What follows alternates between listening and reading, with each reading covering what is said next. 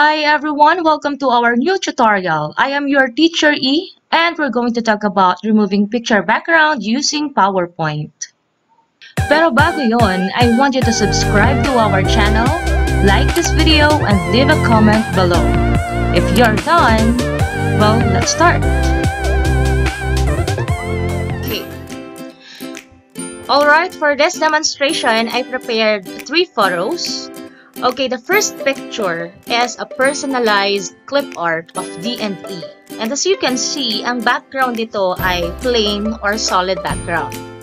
Sa next picture natin, this one, ang goal ko dito is matira itong orange natin na flower. And ang background niya ay complex or detalyado.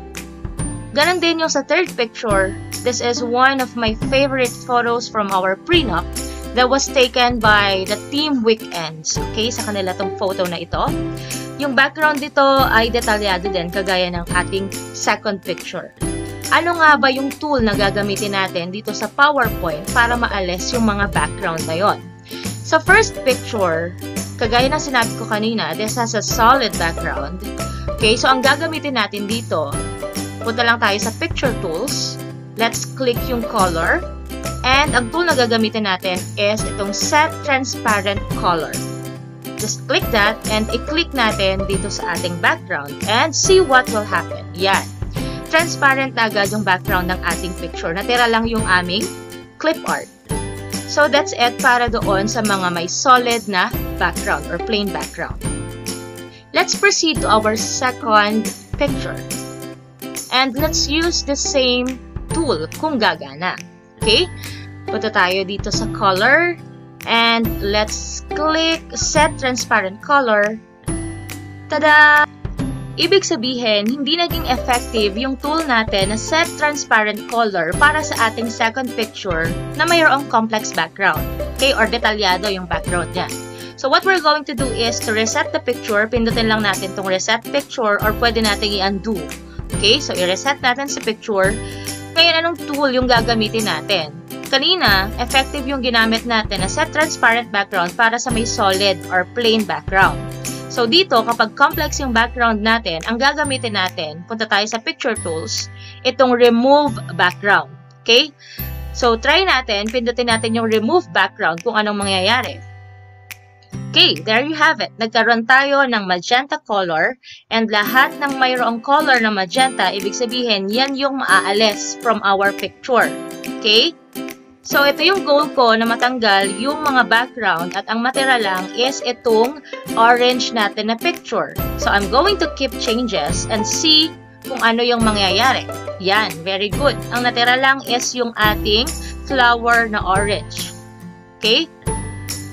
So, what if hindi natin makuha agad yung output na gusto natin in just one click, kagaya ng nagawa natin dito sa pangalawang picture? Okay?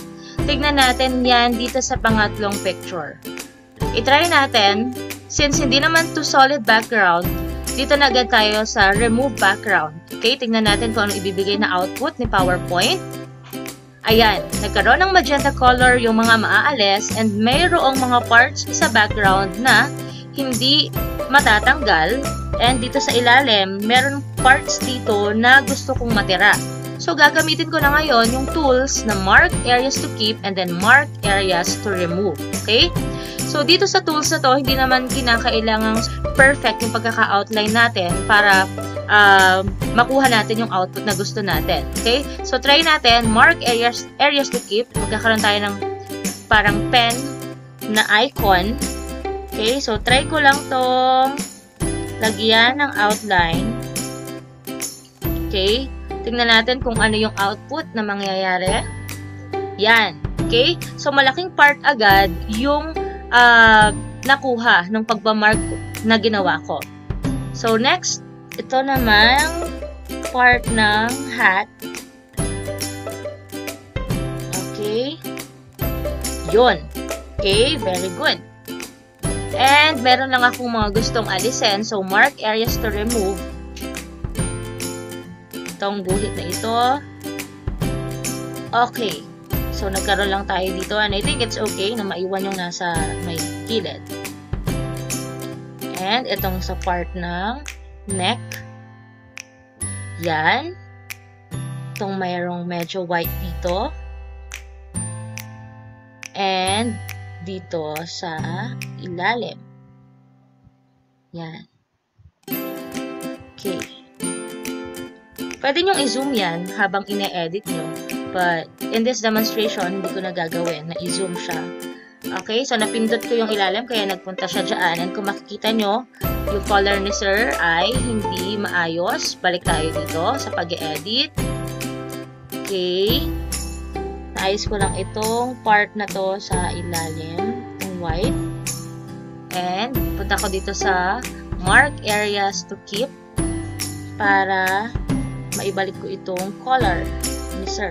Yeah. Okay. Okay nga.